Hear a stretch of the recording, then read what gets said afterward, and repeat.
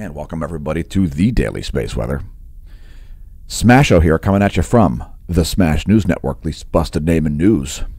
Congratulations on realizing that channel exists. We're bringing you the most comprehensive space weather content in the known universe. Whew. So here's some composite imagery from SDO consisting of yesterday, Christmas, as well as today. It's the last 24 hours. And we're coming at you a little bit late today. We slept in. Let's go around the horn and change wavelengths here. We're switching to 304 plus 94 angstroms. Red and green. Yes. The belated Christmas colors. So there is the northwestern limb. A little bit of CME happened. What in the fuck?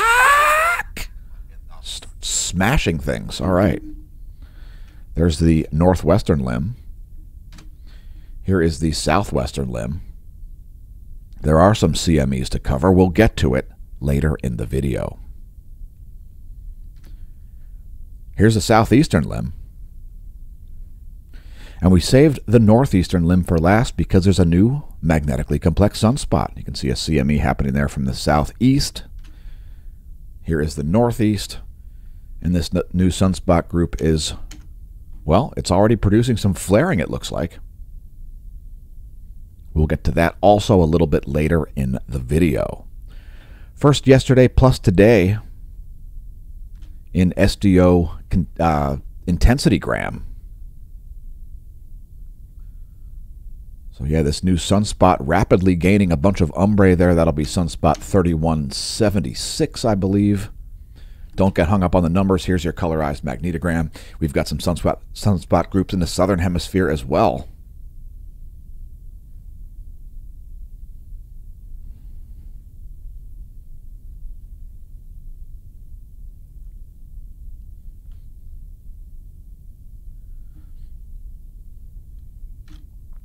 By the way, if you enjoy the content, don't forget to visit our links. You can find our links below the video, and welcome to the Neo-Renaissance. We built our own website back in 2019 in response to the pathetic and disgusting censorship of Facebook. Yes, now known as Meta, the declining, self-destructing big tech platform, caused us to create a silver lining from the pathetic big tech cloud of putrid censorship. So do us a favor by helping us out with links. Do yourself a favor by becoming a member of SureMed.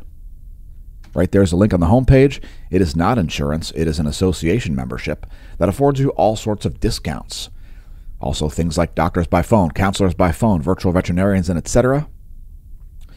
All sorts of great services that you get as being a member of the American Better Health Organization, DBA SureMed. I'm also a licensed Medicare insurance agent in 28 states. And if you'd like your insurance options checked out, click the SureMed link, drop me a line. My contact information there on that custom URL, and let's see what's been erupting in terms of volcanoes. So Shivaluch on the Kamchatka Peninsula, certainly exploding and producing a 13,000-foot plume of volcanic ash. Manam now back on the list. So the Papua New Guinea volcano now exploding, producing a 10,000-foot plume of volcanic ash. Don't pole vault the caldera. Dacono exploding, flight level 060. Popocatépetl exploding, flight level 200, 20,000-foot ash plume. Guatemala, not exactly sure if fuego's erupting or not. Don't assume it isn't. Heed the exclusion zone if there is one. Sangay in Ecuador, just a hot spot. It looks like Sangay has calmed down here momentarily. Revenador, no recent volcanic ash emissions observed from Revenador. Cotopaxi, now the only erupting volcano in Ecuador, apparently. It is exploding, producing a 22,000-foot plume of volcanic ash, flight level 220, and down to Peru for Sabancaya. 22 to 26,000-foot volcanic ash plume as Sabancaya explodes. That's the situation, and let's take a look at earthquakes. So there's the past 90 days, no major quakes over the past 24 hours. Largest was a mid-5 level magnitude quake, I think. There was a 5.4 at the southern East Pacific rise there, kind of in the middle of the Pacific Ocean, a very unoccupied portion of the planet. A 5.4 and a 5.1 there. Little aftershock taking place only about 8 minutes later. And just continuing up the list, if we miss anything, let us know in the comments. Is that Papua New Guinea? There we go. There's the 5.0 at Papua New Guinea. There was a 5.5 at Fiji there.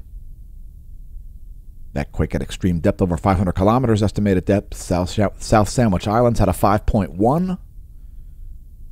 Japan had a 5.1. And here's an interesting one. Ethiopia had a 5.5. So not super common there for quakes in Ethiopia.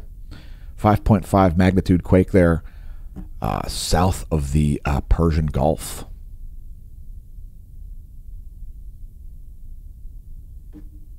Continuing on, to go back to space. So welcome back to space. Here's some more composite imagery for you here. This is 1700 angstroms plus 193 angstroms to show the extended corona. Again, this new sunspot rising here is looking a bit active. So we're delighted about